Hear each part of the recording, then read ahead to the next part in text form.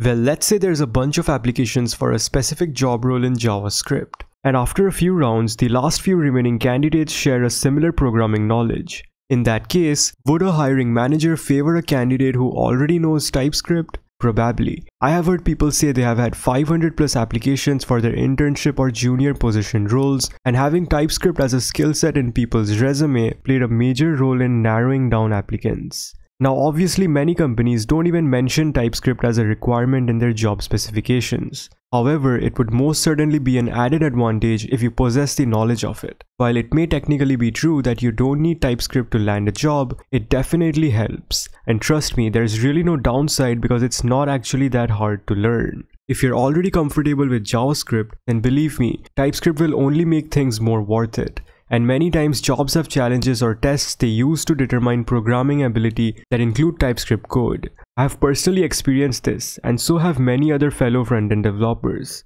TypeScript adds functionality on top of JavaScript so it's easy to get started. It basically adds type checking so you can write maintainable and quality code. So imagine how easier it is to work like that when you almost never wonder what needs to go where, what data must something be, or what properties are available and so on. It's really advantageous and saves a bunch of time in the long run. TypeScript will make your code more structured, far less bug prone, and it will make you a better developer. So basically, if you already know JavaScript, then it wouldn't hurt to learn TypeScript. But it's not a must. Instead, it's a nice to have. So stop overthinking it and start learning TypeScript as soon as possible. You'll be surprised to find out how easy and convenient it is.